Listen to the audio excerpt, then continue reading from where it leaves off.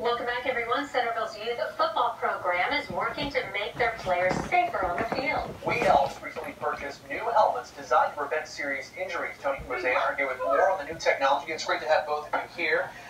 This is something that we see in the news quite often when we're talking about sports injuries. Even in the professional world, the kids are something you definitely want to pay extra close attention to, and you guys have done that with these new helmets, huh? Tell us about it. Yeah, well, the reality is football gets a bad rap in terms of concussions and what that looks like.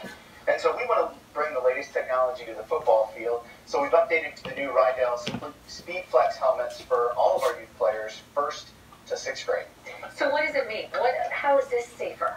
Tell me about it. Some of the unique attributes to this helmet are the inflatable kind of pads on the inside. There's more of them. There's more places to put the air in. You kind of get a look inside there. And the other thing that's huge is the chin strap.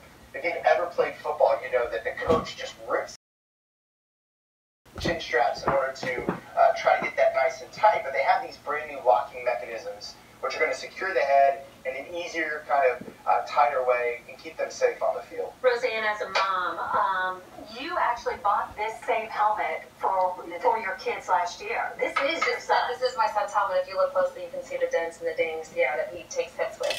Took hits with last year, yeah. We purchased these because obviously safety is very important. Both our boys play football, and they're the newest on the market just to keep the kids' safety. And it's not only that, the comfort level is a lot better with these. When kids first start in the year, it's heavy to wear a helmet. And these are designed to not only be safer, but they're also more comfortable. So we both invested for both our boys to do this, and now we're doing it for the whole program. Yeah, comfort is key, believe it or not, as I was just saying during that commercial break.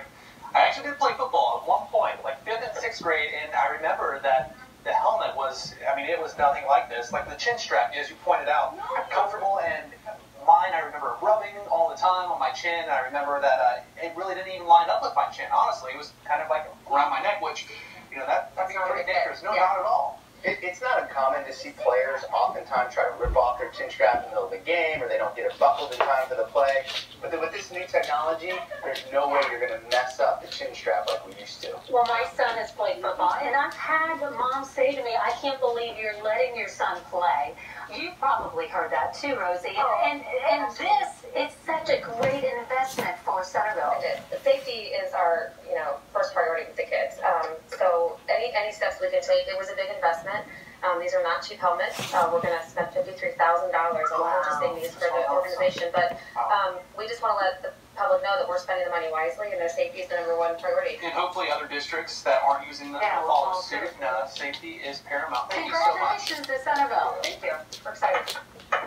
All right, well, and later today, be sure to tune in to First Step.